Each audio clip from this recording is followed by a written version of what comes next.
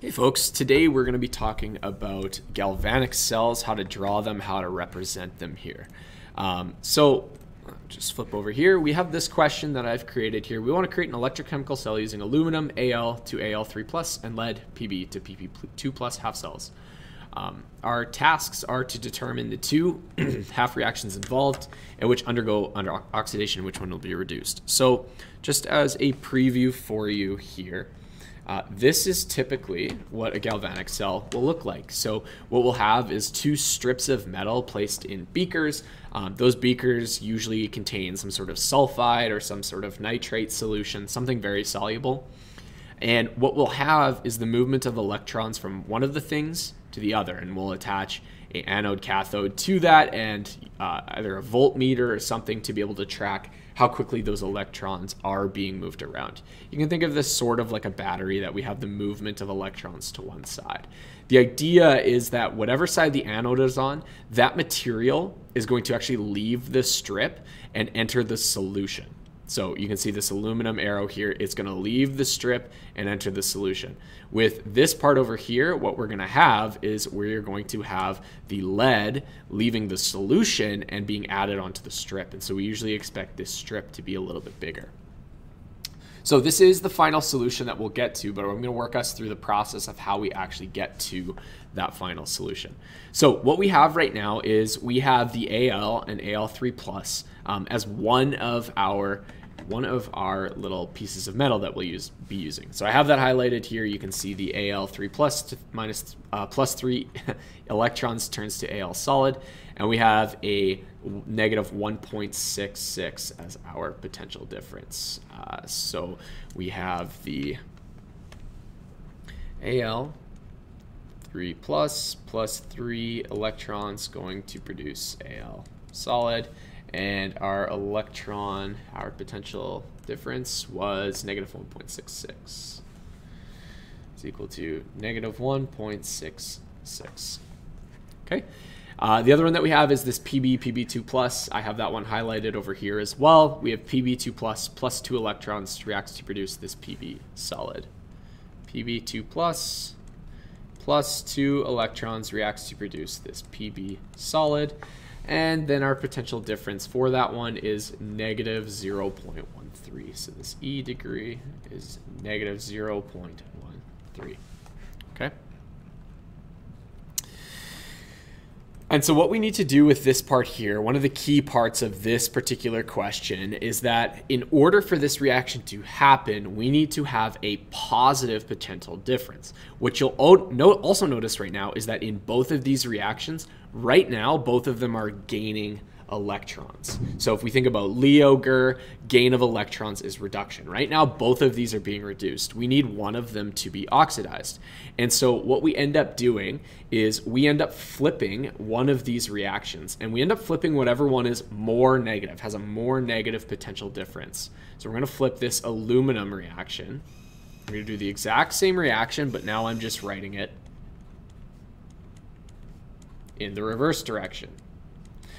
And the reason that we do that is in order for this reaction to be spontaneous. So in order for this reaction to happen, as soon as we start inserting the ingredients of our galvanic cell, we need to make sure that it is a spontaneous reaction. Similar to exothermic reactions, where they will happen automatically. They don't require an input of any energy or anything. If we have a negative potential difference overall value for this, this reaction will not just randomly occur in the way that we want it to. So another problem that we have here is we have 3 electrons being released in our reduction or in our oxidation reaction here. We have 3 electrons being released in our oxidation reaction. We only have 2 in our reduction. So what we need to do is multiply this entire thing by 3 and multiply this entire thing by 2. You can think about it as like getting the quote-unquote common denominator, or the lowest common factor, I think is the term that they used back in grade 3. So now we have our new oxidation reaction. Al solid reacts to produce, and that'll be 2 of these, reacts to produce 2 Al3+ plus 6 electrons. Oops. plus 6 electrons. And then our bottom, our reduction reaction, we now have 3 Pb2 pluses plus 6 electrons, reacts to produce 3 Pb solids. So you'll notice I didn't adjust any of these E potential values at all. And the reason is that I wanted to overall have those values stay the exact same.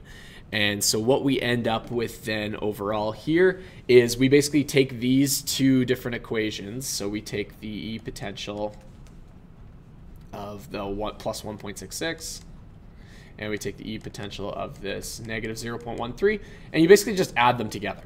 Basically, yeah, just stack them, add them, whatever's the same. So these 6 electrons, you can just cancel those out, similar to balancing oxidation reactions. But what we end up with is this 2AlS plus 3Pb2 plus reacts to produce 2Al3 plus 3Pb. And then our overall E potential here is we take plus 1.66, subtract to the 0.133, and we end up with an overall 1.53 volts. Okay. So now that we have all of the information, we can actually start to draw our cell.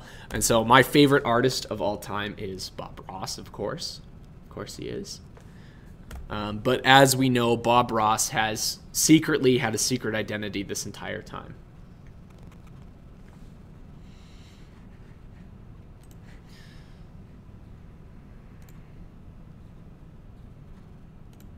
Yeah, and it's me.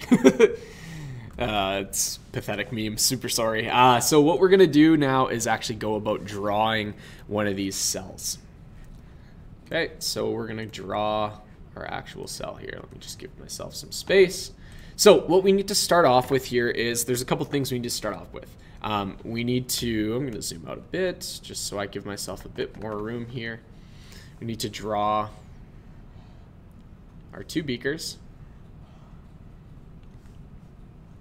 Okay. And then what we need to do is draw in our 2 pieces of metal. So I'm going to draw in this piece of metal here, color it nice and green. And that piece of metal will be our aluminum. We're going to draw our aluminum on the right side. And on the right side, sorry, on the left side, our aluminum is. On the right side, I'm going to do in red lead, so red Pb. And so what we know based on this reaction is that the electrons are going to be leaving. The electrons are going to be leaving the they're going to be leaving the aluminum. I don't know why that took me such a long time to think of those words. And they are going to be joining up with the lead. And so what we're going to do is we are going to attach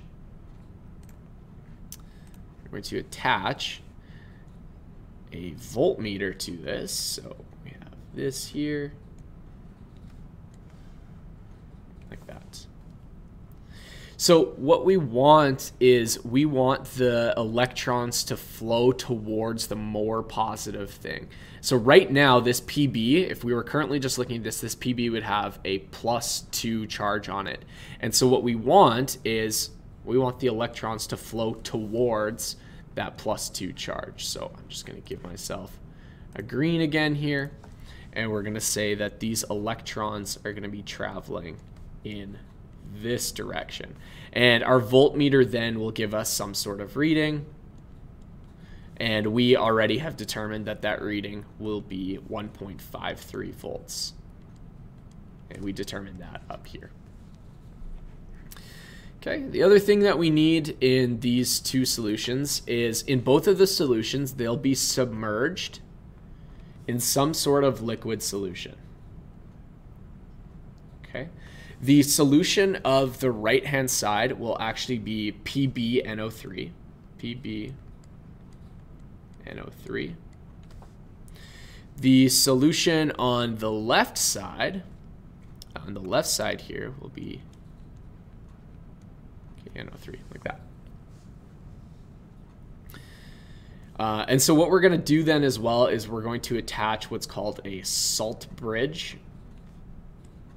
salt bridge, and this salt bridge will be made of potassium nitrate. Basically, any type of salt can be that salt bridge. But what this serves to do is replenish whatever is leaving or whatever is joining the solution. So what we expect to be happening here is we expect this aluminum to leave the actual solid piece. So in our reaction, this aluminum was solid. We expect it to leave and gain a +3 charge. And so that Al3 plus will join the solution. And so what we need then is from our salt bridge, we need there to be an input of NO3. And those NO3s and ALs will join up together. What we expect to happen on the right-hand side is we expect these PBs to join up with the actual strip of PB. So what we end up seeing is we see that we have 3 PB2 plus, and then it'll actually join up with this PB here. And so what we need then is we're losing positively charged ions in this solution. And so we need the salt bridge to contribute K plus to this solution so that it can join up with the NO3 that's lost from this PbNO3. So that's what we need. What we end up getting then is overall solutions of, we'll have an AlNO3 solution, and we'll have more of a KNO3 solution towards the end. That's sort of what we expect. The other thing, the last thing that we kind of need to talk about is the terms that are associated. So whatever is going to be, we have anox and red cat. Those are the two terms that we're going to use. So whatever is the anode, whatever side we want to put the anode on, is whatever side's being oxidized. And we said this aluminum side is being oxidized, so we know this side will be the anode. Whatever side is being reduced, we want to put the cathode. And so this side is being reduced, and we'll put the cathode here.